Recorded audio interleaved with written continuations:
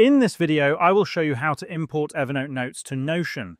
Start by logging into your Notion account. Once you're in, click on your profile name at the top left corner of your screen. A few options will appear. Click on Settings. This will open your account settings.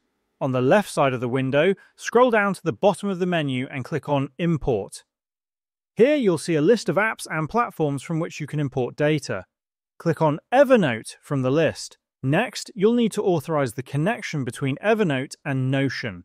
Select the duration for which you want to authorize the connection. The maximum duration you can select is 1 year. After selecting the duration, click on Authorize. If you're not already logged into Evernote in your browser, you'll be prompted to enter your Evernote login credentials.